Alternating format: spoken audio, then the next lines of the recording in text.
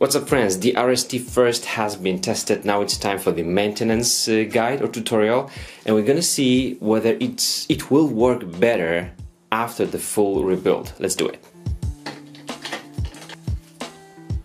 Do you remember the first step? It's cleaning everything, especially if you want to do something with the suspension. You need to have clean environment.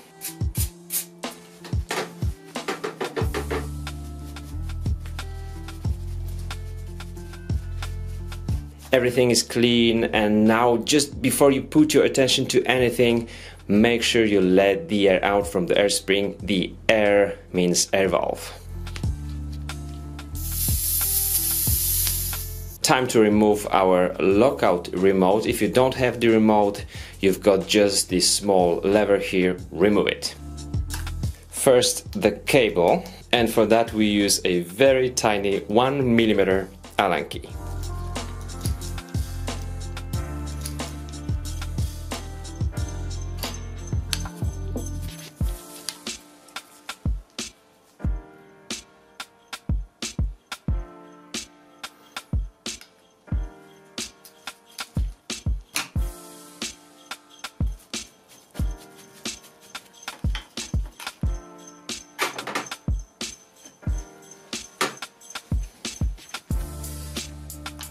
This is our hydraulic lockout.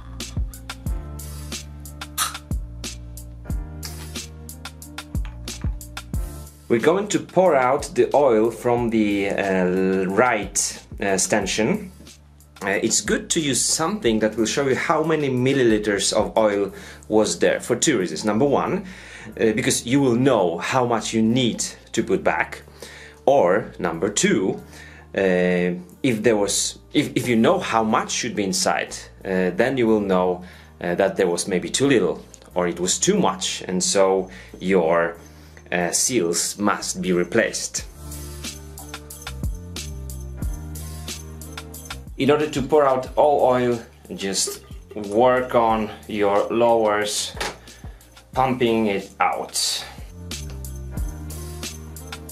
It's time for the air assembly.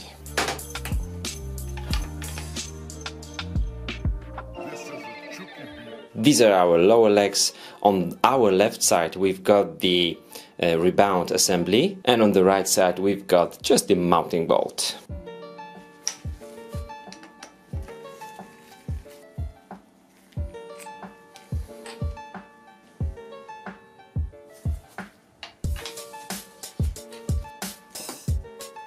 Four millimeters Allen key, 8mm Allen key, clockwise loosening, counterclockwise loosening.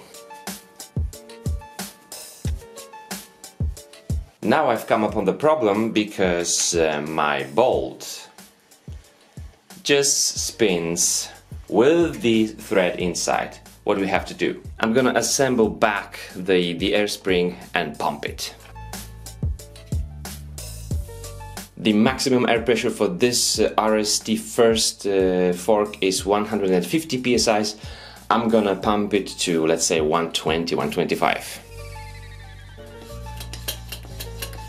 Let's see how it goes now. No problems. And all thanks to the pressure we've got here inside. Don't forget to let all the air back out. Before we disassemble the lowers, it's good to have just some kind of buckle under it, or some cloth, because there can be some oil still inside. Once more we need to unthread this part. This is the left stanchion with the air spring inside. This is the right one with the rebound and our hydraulic lockout. At this moment you can feel some resistance.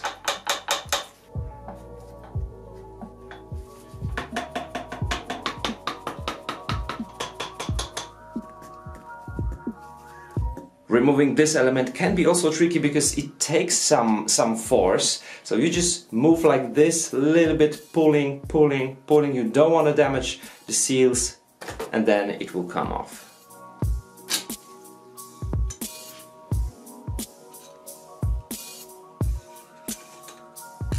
In this case, we've got the internal retaining ring. On some other first models, there will be just you're gonna just need a socket, and you're gonna just unscrew some part. Here we need to remove the retaining ring.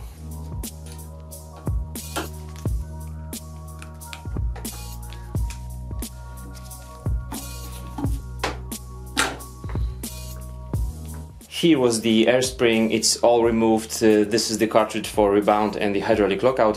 One thing, I've got this little plastic part here, and my tool has two small pins for it. I'm not gonna be trying to unthread this one, but please let us know if you know, do we unthread this one clockwise or counterclockwise? That would be very helpful info. We can still clean the inside with it here, but it would be so much easier if this was removed.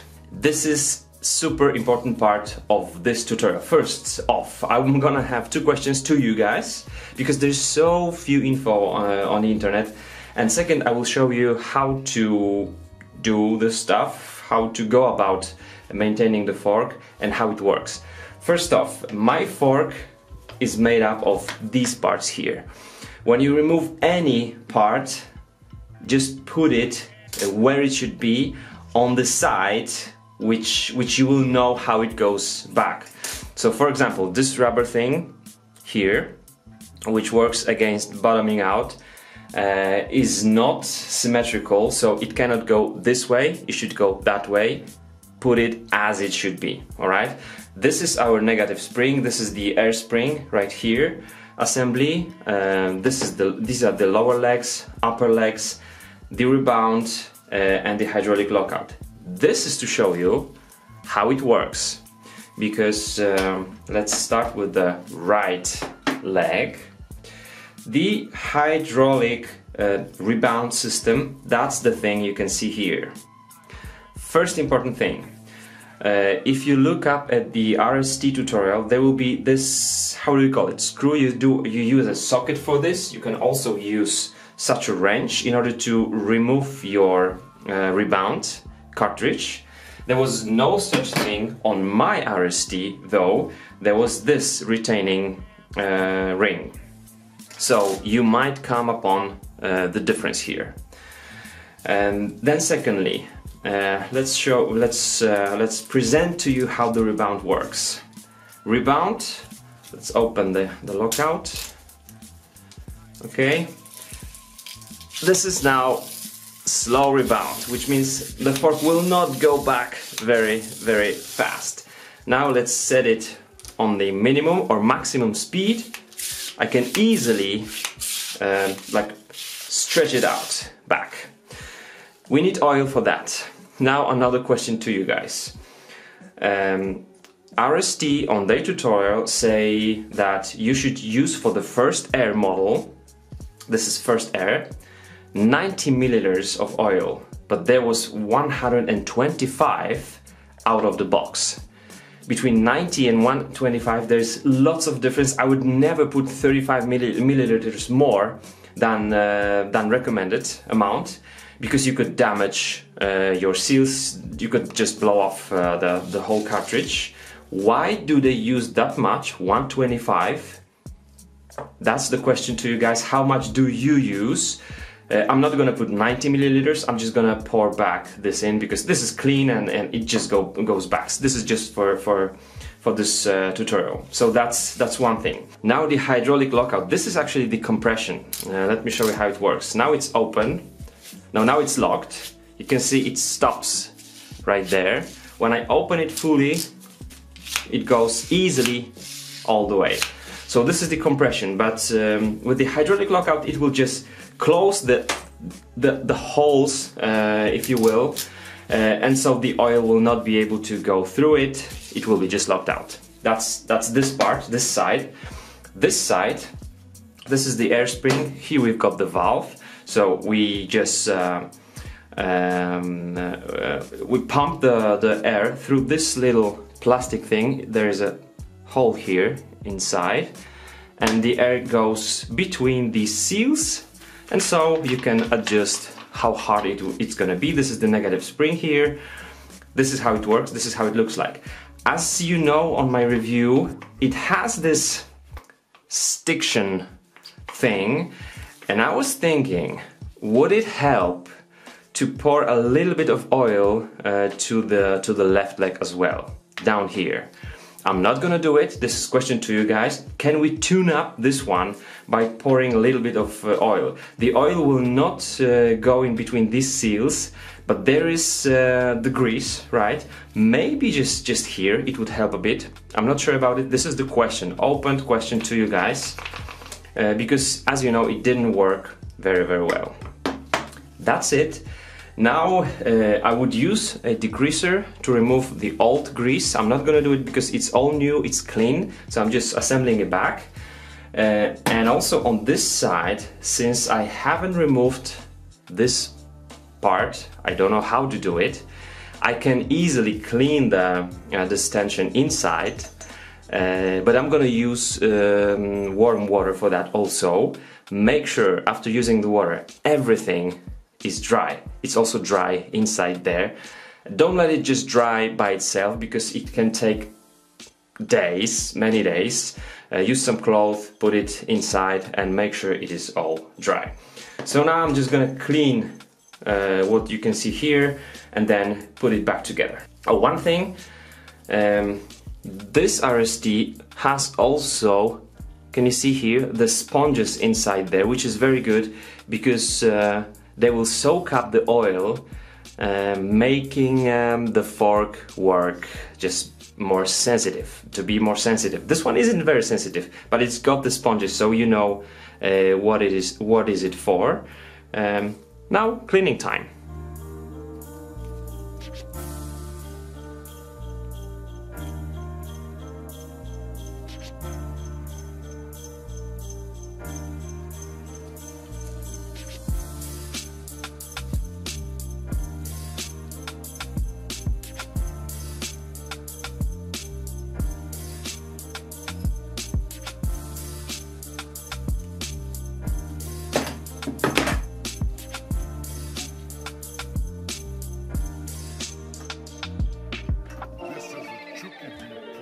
You might need to use some more force in order to put it all the way through.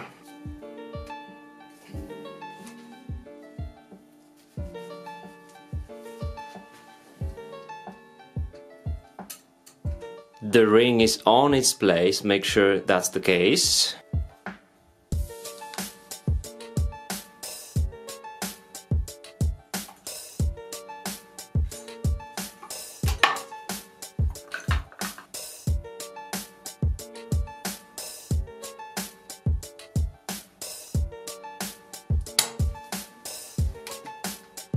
No voyages. Oh. Yeah.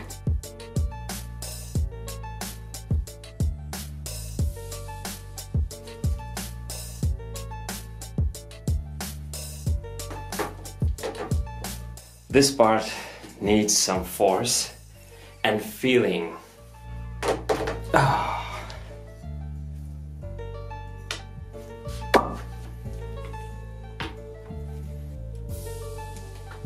Time for the oil, the right stanchion.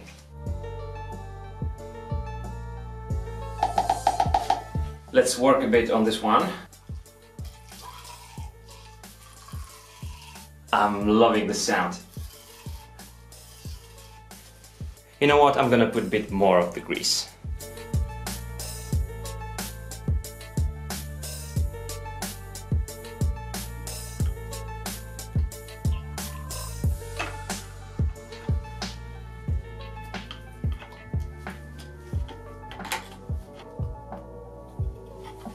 Because we've got here the remote lockout, so we need this cable guide here for our housing. And if we didn't have one, if we only had the lever right there, you would probably have like 2 springs, 2 little balls, and then the lever. Pretty easy thing. From the outside, everything dry.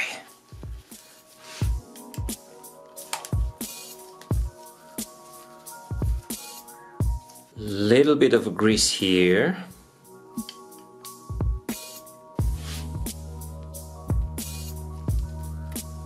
Now, important thing, we search for the full lockout position. That's it. Locked out, opened. Yeah. From the locked out position, I'm opening it right now. And that's how I'm gonna mount my cable. It's all about finding the right hole here for the spring so that it's just tight enough when the lockout is on, and it will have the force to open it up.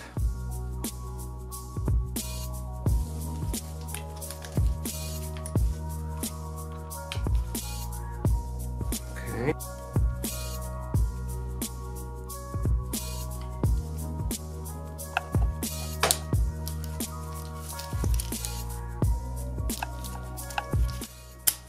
Okay, the fork is working.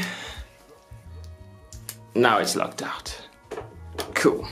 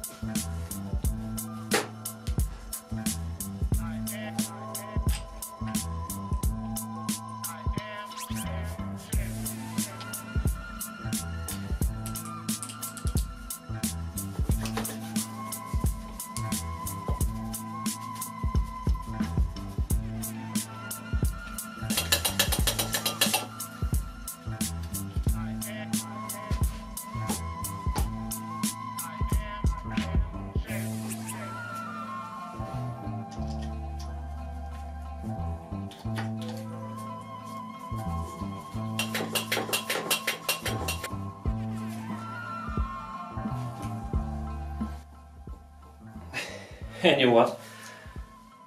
know what? I didn't know what's changed, but it works smoother. Just to sum up, the work has been done. One thing I don't like about the lockout remote is that there is really badly, stupidly made little hole for the cable.